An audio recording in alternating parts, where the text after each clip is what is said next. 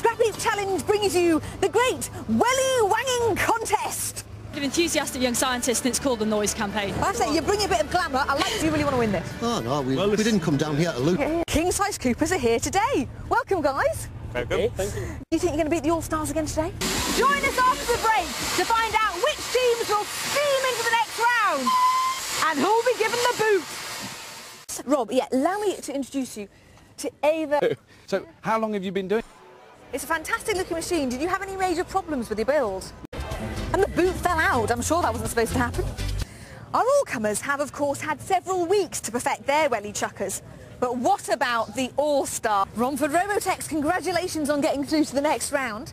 Now, how accurate do you think it is at aiming? It's a beautifully made classic trebuchet. I mean, what do you reckon to the competition? You've had a look at some of the machines going in the area. And their first throw right next to the post. Closer and closer with every welly. Surely it's just a matter of time before they hit one of the targets. I have to go some now to really try and catch up. For glory in the end, they went for Andy. So, All-Stars, it's the moment of truth. Now, at the end of the build, it wasn't the machine that was lacking the energy, it was you. You're all quite tired, weren't you? It's been a long day, you know, and I think we spent most of it laughing, actually, which drained us. Enough talk. Let's have a look at this monster. Come on, reveal your machine, All-Stars. Here we are, look, boys. Gas.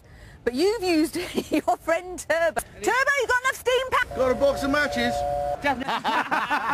All-Stars, you know, it's the third time lucky. Come on, you've got to win. Go.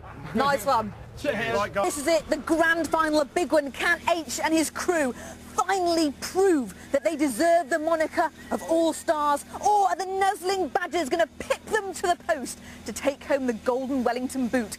I can't wait to find out. Prepare to... Oh, they just missed Barnsley's right hand. I mean, Barnsley's target, not Barnsley there. Richard Littleton. I can't bear this. I think I'm going to go into labour. Very close again. It wouldn't surprise me if the Badgers got another hit before the end of this round.